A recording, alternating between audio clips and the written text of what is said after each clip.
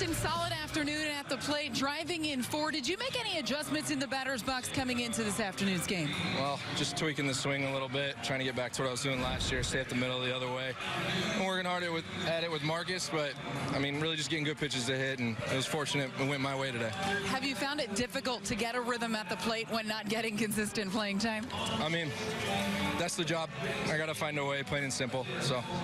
James Paxton, 6 strong innings, allowing just 2 runs. From your vantage point, what made him so effective? Well, I think he came out and he had a different mentality. I think he was trying to drive the ball in.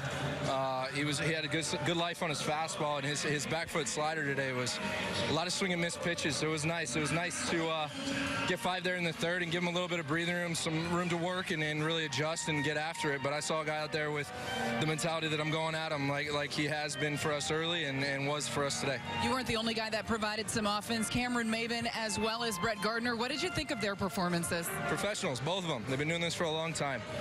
Cam's always ready to go. When it's his name in the lineup, he goes out there, putting a couple balls out lately. He's feeling comfortable at the plate, and Gardy is just Gardy. You know you're going to get a professional bat every time he steps in the box. Austin, congratulations on the win. Thanks, my pleasure.